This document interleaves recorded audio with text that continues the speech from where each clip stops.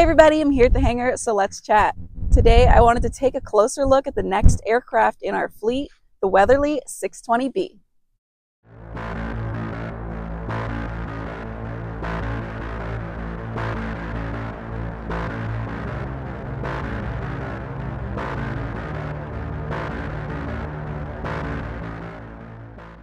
Our Weatherly was built in 1993.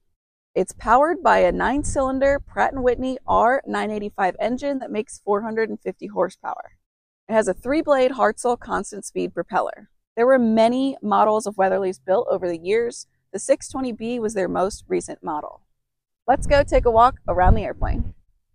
So let's start here at the engine. Like I said, it's a Pratt & Whitney R985 engine. The propeller is that 3-blade constant speed Hartzell propeller. Coming around the left side of the airplane, we've got our left main wheel and tire. That little piece of metal in front of the gear leg is actually a wire cutter for this airplane. Underneath the wing of the airplane, you'll see our booms and nozzles attached. On the wing, you have your fuel filler cap. You would fill the fuel in the left tank on this side, and there's another cap on the right side where you would fill your fuel as well. The 620B does carry quite a bit of fuel. I believe this airplane holds around 95 gallons of fuel.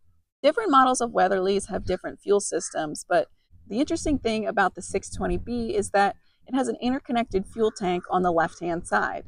It's important that you fuel the Weatherly properly. You have to allow for sufficient time to pass to top off the left tank as it's feeding itself into that center tank. One thing you might notice missing on the wing are flaps. This airplane does not have any flaps.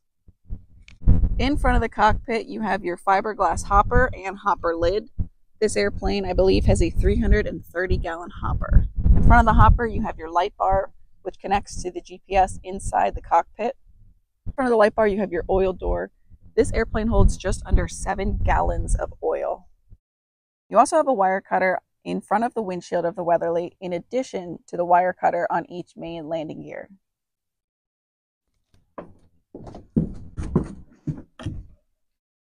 Taking a look inside the airplane here, we've got a tachometer, manifold pressure, oil pressure, and temperature. Your boom pressure gauge up here. This right here is our GPS that connects to the light bar on the front of the airplane there.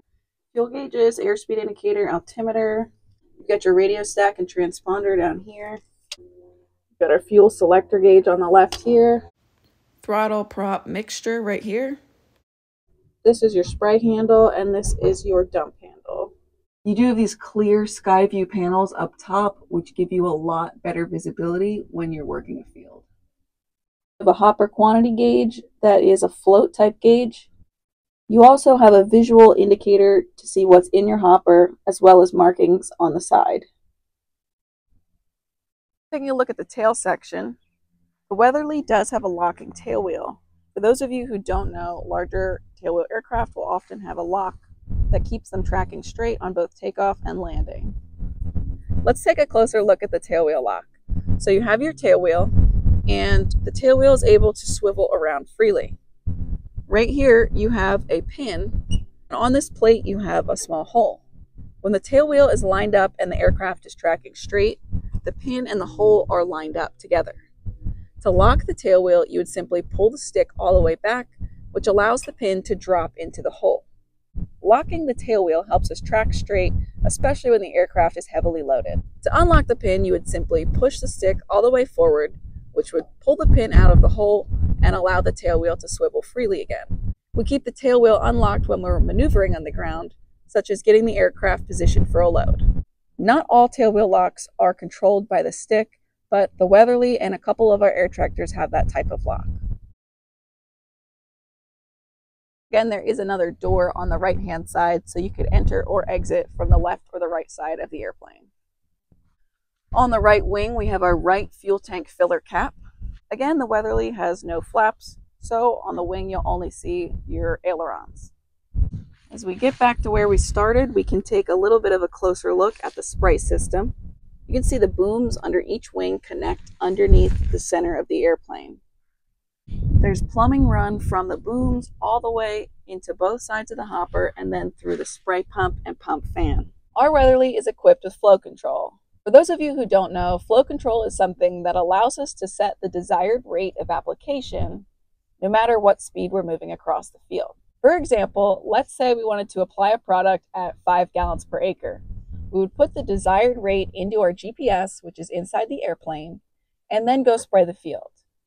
With flow control, no matter what speed you're moving across the field, the rate of application will stay the same. The system is also equipped with a manual override should the flow control fail. It's a bit more complicated than that in real life, but that is the basic principle of how flow control works. And that brings us right back to where we started. In the beginning of my ag career, I started in the Piper Pawnee. After the Pawnee, I moved into the Weatherly, and this is one of the Weatherlys that I have quite a bit of time in. I got to know this airplane really, really well. The Weatherly is a great agricultural aircraft trainer. It's a great step after the Pawnee where you're going just a little bit faster. It's still slow enough that it allows us to get into smaller fields, but it also has a larger hopper, which allows us to do more work at one time. The systems in the Weatherly are a little bit more complex from the Pawnee, which also makes it a great jump. The Weatherly is a really enjoyable airframe to fly, and working a radial engine such as the 985 really teaches you a lot about how to respect an engine while you're flying. An interesting design feature on the 620B is that it's a half monocoque frame. Earlier Weatherlys were built as a steel tube fuselage and frame, while the 620B is actually a steel tube fuselage until just behind the cockpit, and then it switches to a monocoque design. To put that simply, the front half of the airplane is built very similar to a race car or other ag planes that are currently being built today, while the back half of the airplane is built more like what you would see on a 172. We've owned a lot of different Weatherlys over the year, and it has been interesting to see the pros and cons of each of those different designs. Now that we've completed our walk around, our tour of the Weatherly is almost complete. As always, no tour would be complete without a few shots of the airplane in action.